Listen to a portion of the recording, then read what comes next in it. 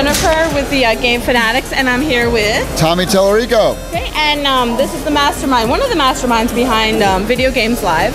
Now, can you tell us a little bit about that? I know nothing about it. No. Video Games Live is all the greatest video game music of all time, played by a full symphony and choir. Right. But what makes it really special and unique is that everything's completely synchronized to massive video screens and rock and roll lighting and special effects and a stage show production and interactive elements with the crowd. So I kind of like to describe it as having all of the power and emotion of a symphony orchestra, right, but combined with the energy and excitement of a rock concert, mixed together with all the cutting edge visuals and technology and interactivity and fun that video games provide. So, you know, I created the show.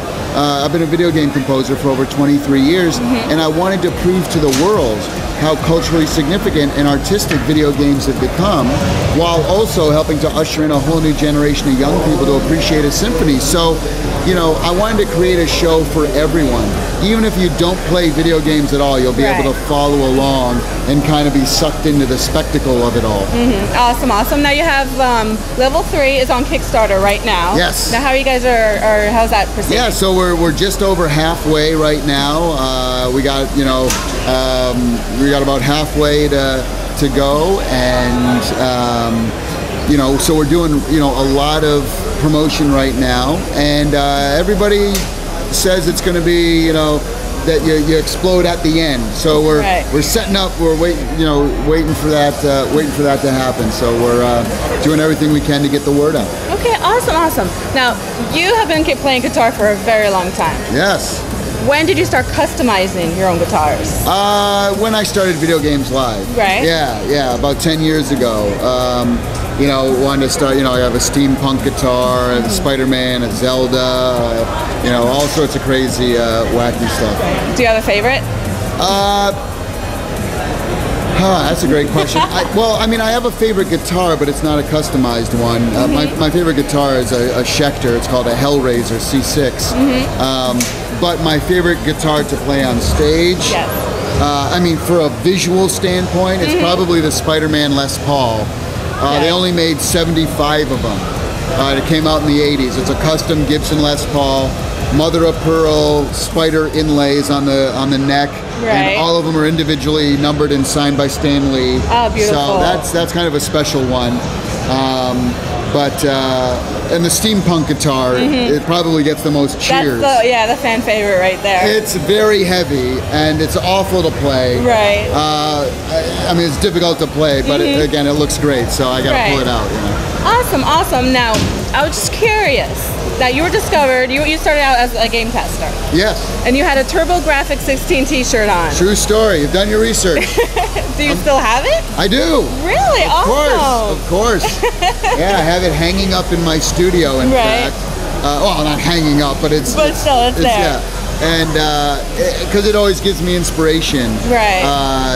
To, you know, remember, like, you know, what it was like, you know, coming to California. And I was homeless, you know, I was sleeping under a pier. No money, no friends, no place to stay, no job, you know, and I wore that shirt the first day I came to California. I wore it, I went to a job interview for selling guitars and keyboards at a Guitar Center, and they gave me the job. And the next day, I started, and I was wearing the TurboGrafx shirt, and the first person who walked in saw the shirt, and they were a producer at a video game company, Virgin, down the street, and they were just starting up, and so they hired me as a tester. So I always kind of look at that. It's like a symbol to me of you know, kind of where I came from, and you know, always appreciate, you know, the opportunities that I've been given. Very awesome. Do you have any advice for anyone out there who's trying to make it in the industry? Absolutely. I mean, to make it in any part of the video game industry, you know, it's all about networking. So, and the way to go into networking, the Game Developers Conference in San Francisco, GDC, their website's gdconf.com. Join the International Game Developers Association. It's a non-profit organization. They have local chapters all around the world. IGDA International Game Developers, IGDA.org. Right. If you're specifically into music, the Game Audio Network Guild is a nonprofit organization. And there's a lot of books. There's so many books on Amazon to get into the, do you want to be a game producer? Do you want to be a programmer, an artist, a musician? There's books online. And then GammaSutra.com is an amazing resource as well. Okay, awesome. Any lasting words you want to say to your fans? Just to make sure you sign up to our mailing list on videogameslive.com so that we'll email you when we come to your area, and you'll be able to get tickets before the general public. So the best seats, the best prices. And also join us on Facebook, because whenever we come to a location, we do a Facebook events page for each event. Right. And we ask the people to help us create the set list. So so we want the audience to, the show's for the audience, not for me. Right. So they help us decide what our set list is. So join us on Facebook. Okay, awesome. Well, thank you very much. And please support the Kickstarter. There you go.